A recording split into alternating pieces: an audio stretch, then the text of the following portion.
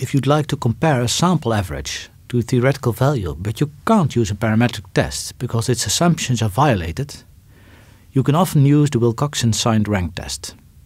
It's more powerful than the sign test, but still makes very few assumptions about the data. In this video I'll explain how it works. The Wilcoxon signed ranks test is seen as a non-parametric equivalent to the one-sample t-test. While the t-test compares the sample mean to a theoretical value, the signed ranks test compares the median to a theoretical value. The signed ranks test is non-parametric because it makes fewer assumptions than the t-test. Apart from the usual assumption of independence among samples, it only assumes that the population distribution is symmetric. Even though the mean and median are different population parameters, the question underlying the signed ranks and t-tests is the same. Are the observations in our sample coming from the assumed theoretical population? A large deviation from the expected mean, as well as the expected median, would provide similar evidence against the null hypothesis. Let me introduce the signed ranks test with an example. Imagine there's a confectioner in your town who takes things really serious. She doesn't make just delicious cakes and pastries. She also checks whether people really like them through a taste panel.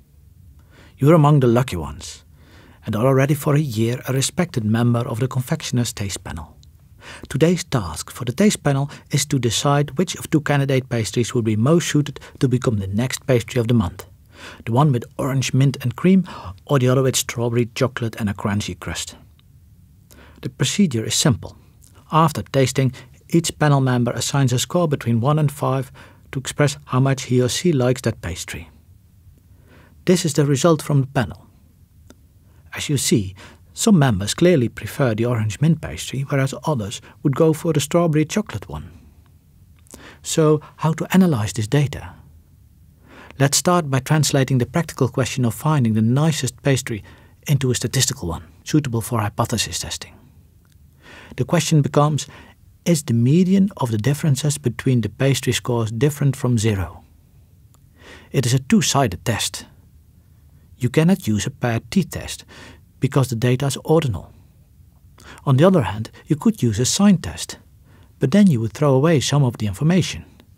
Clearly, a difference between a score of 1 versus 5 is bigger than between 4 and 5. The Wilcoxon signed ranks test is the right approach here, and it works by first taking the difference between each matched pair of observations.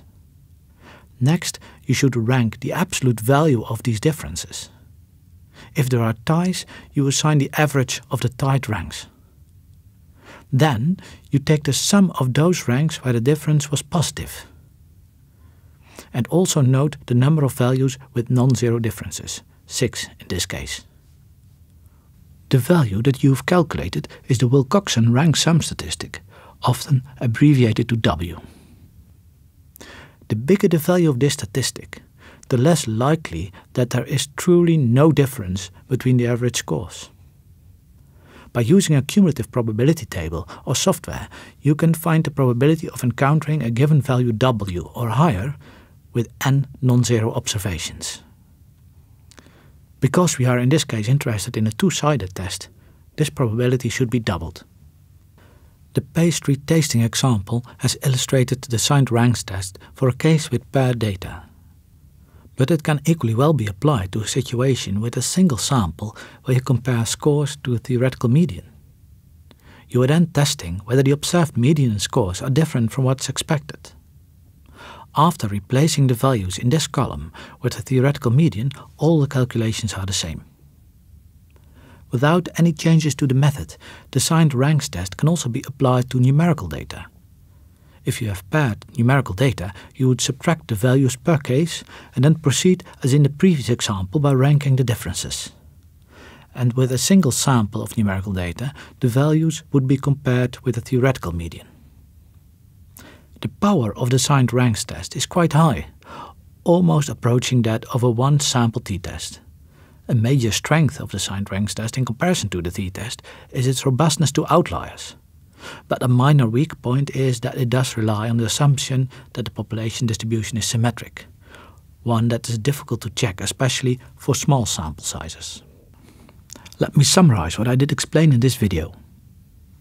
The Wilcoxon signed ranks test uses data that is ordinal or numerical and assumes that these are independent and identically distributed samples from a symmetric distribution.